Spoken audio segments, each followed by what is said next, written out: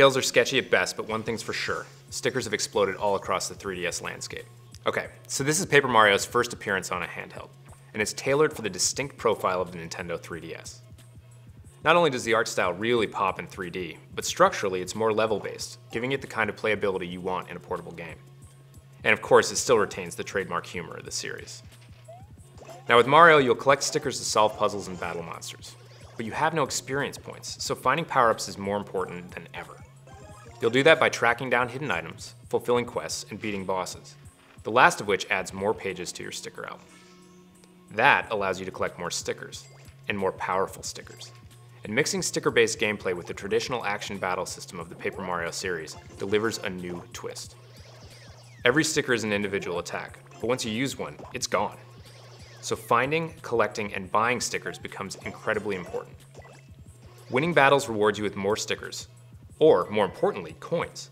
Now these can be used to buy more stickers, or you can plug them into the battle spinner. This thing is absolutely fundamental, and it's up to you to balance the risk-reward approach.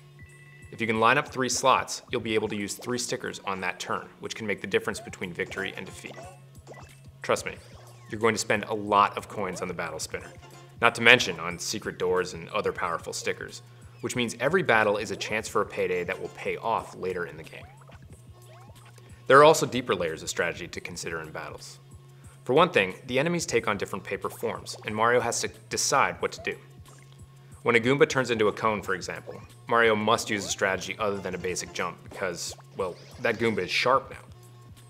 When facing a Koopa Troopa, jumping on it to initiate the battle will allow you to kick its shell into other enemies. Now, there are as many attacks as there are stickers in the world, but you'll need to figure out the right attack to use at the right time. This is a long adventure, and throughout it you'll be collecting stickers, scraps needed to repair this papery world, and real-world objects that can transform into powerful stickers. You'll use these in a lot of different ways, and you'll often find hints to their uses by paperizing the world, which you can do at any time. The new perspective will show you puzzles to solve, or stickers waiting to be discovered, so do it often. And as you make your way through the adventure, keep an eye out for the Sticker Museum. It's a place you'll want to come back to and visit very, very regularly. Alright, so I've barely scratched the surface of this game, but believe me, you're in for some serious fun. Peeling the stickers off the environment just feels right. The battle strategy is fun, satisfying, and deep, and as with all Paper Mario games, the humor is top-notch.